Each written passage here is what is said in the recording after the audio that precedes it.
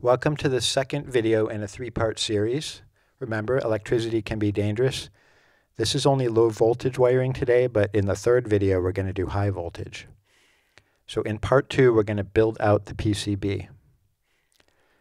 The soldering is hard to see, so I use magnifying glasses, but reading glasses might work for you.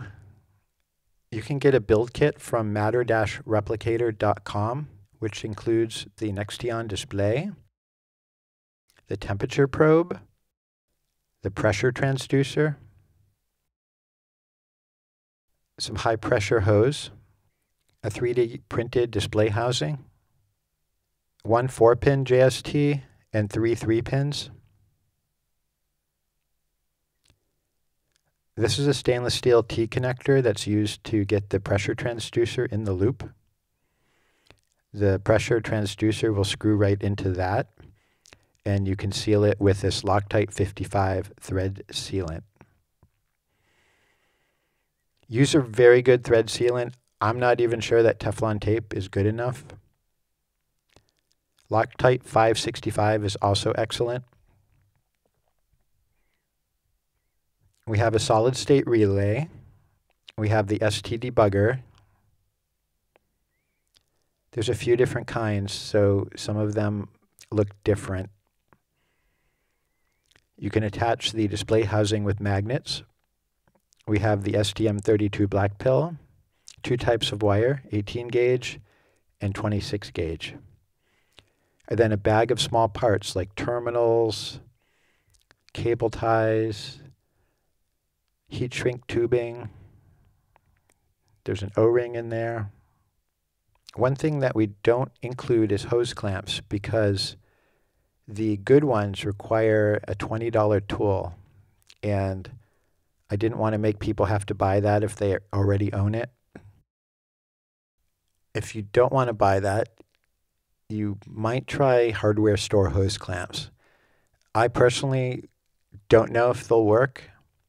They may work, but I know they don't provide uniform pressure. You're going to 3D print a PCB enclosure, but I also sell these already printed on matter-replicator.com. You can attach them to the coffee machine with either double-sided tape, or you could glue magnets on the back, and I'll include tape if you get it from me. When you print it, don't use PLA because it's only heat rated up to 50 degrees Celsius. I print them in PETG. In order to do the soldering, I secure the PCB into a vise. I push in the black terminal strips and then put in the ones that we have to solder into that. Just make sure you put the longer end into the socket. And then we're going to take the STM32 black pill and carefully place it on top of this. And after you place it on top, you want to look at it from the side and make sure that there's no gap between the PCB of the black pill and the terminal strip. Now to solder, what you want to do is make sure that the soldering iron hits the pin and it hits the PCB trace. And then once it gets hot, you can very briefly touch the solder to the tip of the iron, but then move it off and onto the opposite side of the pin, because the heat causes the solder to flow towards the hotter area. And that's what really makes it go all the way around. So you don't melt the solder on the soldering iron. You melt it onto the pin and the trace. But as I mentioned, I do briefly touch it to the soldering iron to get it started.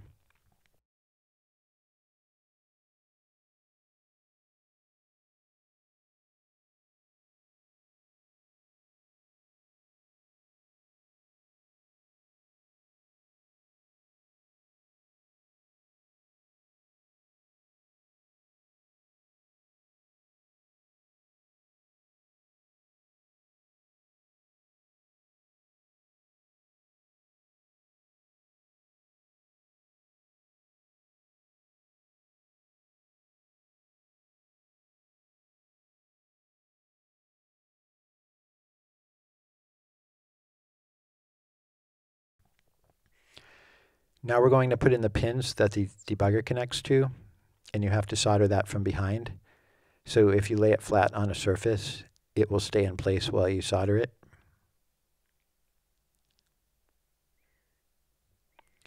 Also, I make sure to connect this all the way around, and sometimes there's solder gaps.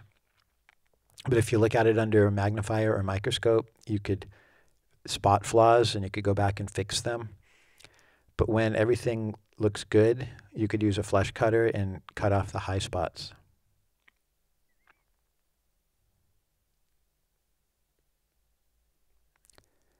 Now you could use even pressure and seat this in. Make sure that the USB connector is pointing outward. So now we're going to make the cables. If you take a look at the schematic, don't just look at the wire colors because they don't match the JST wire colors. You have to look at the labels on the schematic and trace that wire all the way through. So this LCD cable needs the 4-pin JST, and I plug that in because then I can clearly see the orientation. And just remember, 5 volts goes to 5 volts and ground goes to ground, but RX does not go to RX. RX goes to TX, and TX goes to RX. That's a common thing for doing serial connections. They have to cross over. So if you take the cable that came with the display, you can cut the ends off it and then strip the wires. And what we're going to do is put heat shrink tubing on each of these 4 wires, and we're going to splice in 26 gauge wire to extend the length of this to be long enough to get onto the machine and through the machine.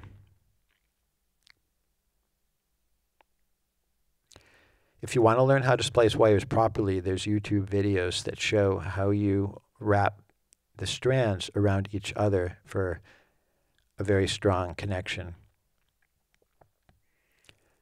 This won't be under any stress because it's not in a rocket ship or a race car. So in this video, you'll just see me twist the wires together and apply solder.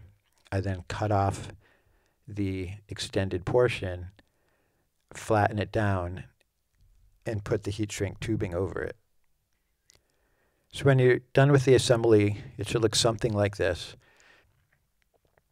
So for the pressure cable, we have 3 wires, plus, minus, and signal.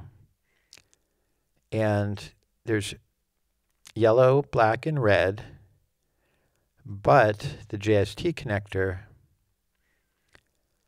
is oriented in a way where yellow does not connect to yellow and red does not connect to red.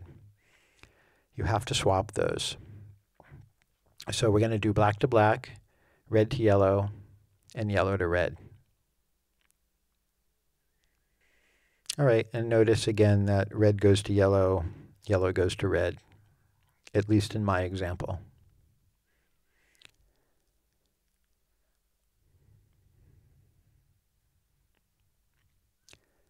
Now we're going to extend this temperature sensor. We need a much longer wire on it. If you look at the schematic, you can see there's a plus and a minus. And I'm going to use a red wire for plus and a black wire for minus. That's the most common convention for DC wiring.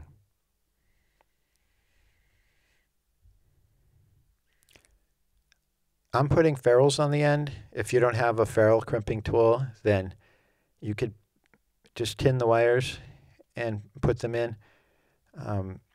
That's actually not the most correct thing to do, but putting stranded wire into screw terminals is actually worse than tinning the wire. So if you don't have ferrules, I personally would tin it. Now I'm doubling over this wire to make it a snugger fit inside the ferrule because I find that if I don't do this, it can pull out fairly easily. And then when I did it, I had to go up 1 size in ferrule to be able to get the wire into it. Now, the designer of the PCB oriented the screw terminals facing inward, so a full-length ferrule will not fit.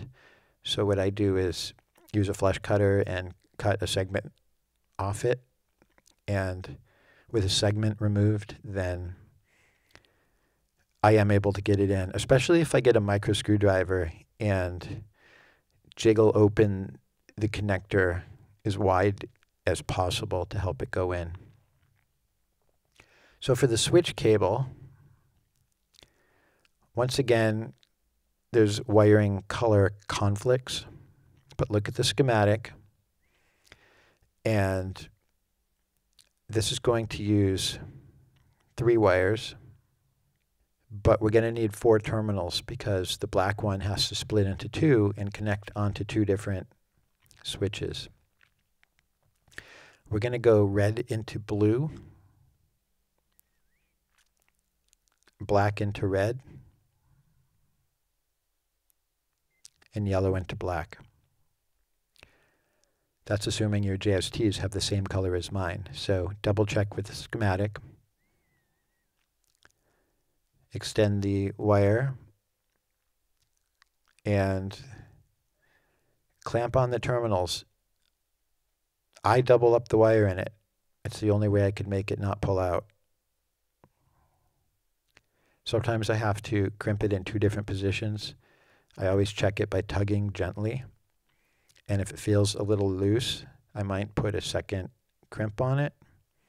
And if it pulls out, then I start over. And that does happen to me, especially because these red crimp terminals are the smallest kind, but they're still on the large side for this size wire. And when you're done, it should look like this. Notice the black has the 2 ends on it. But I did make the colors match up with the colors on the schematic to plug into the switches. For the solid state relay, it's pretty simple because there's only 2 wires. The JST has 3, but one of them isn't used. And if you look on the schematic, you could just cut off the wire for the one that's not used to reduce any confusion later. And you can see at this orientation, the top is ground, and the schematic has it as black. But the JST doesn't have that color. So we are going to do some wire color swaps. And I like it so that the remote end that connects to the SSR makes sense. So I'm going to add a red and a black and have the red be plus and the black be minus. Now when you screw it into the DC side of the SSR, I'm using ferrules with the wire doubled up under it. If you don't have ferrules, you could just wrap the stranded wire under the screw a few times and you should be okay. Or you could crimp on horseshoe-shaped terminals or circular ones. It's kind of nice just to buy a terminal kit, have the crimper and assorted connectors, and you find uses for them for other things later. And that's it. I'll see you in video 3 where we actually get this into the machine.